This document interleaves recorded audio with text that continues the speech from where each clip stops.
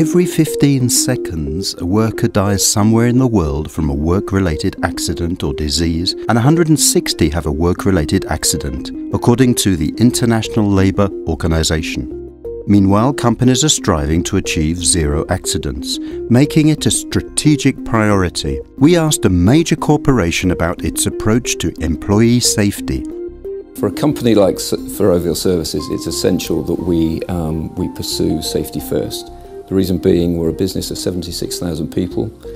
We work internationally, and many of our people work in high-risk and hazardous environments.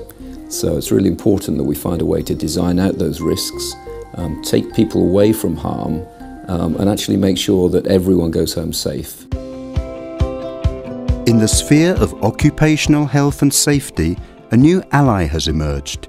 New technologies are helping to make work safer using virtual reality, wearables, or automatic signage development. Certain tasks previously required workers to be physically present on roads or railway tracks, with the danger inherent to working near vehicles or trains travelling at high speeds. Automation of processes such as deployment of signage and cones or railway repairs means it is no longer necessary for them to place themselves at risk. Another technological innovation that protects workers is the creation of digital detection and safety systems for work zone invasion in extremely hazardous areas on both roads and railway tracks. These systems are also capable of using alarms to alert workers if they enter a high-risk area on railway tracks. Professional drivers can also use an app to be notified in real time of maintenance works being carried out along their route, so they can take precautions.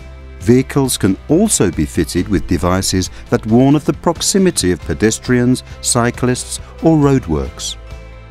Under the premise that all accidents can be avoided, drones have now become an essential tool for overflying major works or infrastructure projects for the purposes of surveillance and immediate incident control.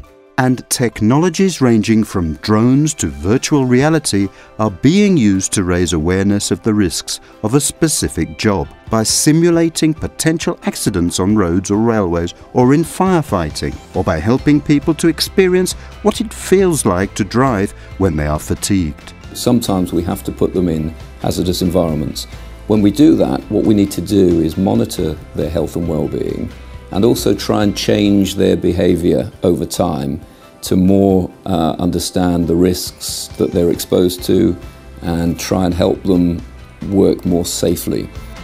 At a company like Ferrovial, implementing these innovative technologies in pursuit of worker safety has resulted in a notable reduction in the rate of lost time accidents.